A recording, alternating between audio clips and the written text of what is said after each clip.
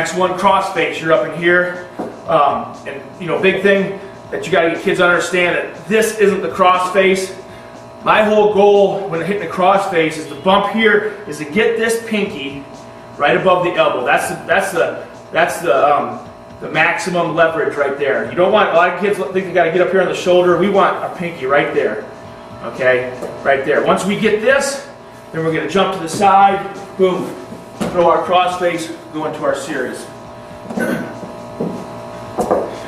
Now let's say we're going for this, opponent is trying to keep his arms away. They get out to the side, they get extended. I'm going to go elbow deep, boom, scoop right into my chicken wing, get off to the side, start running chicken wing series.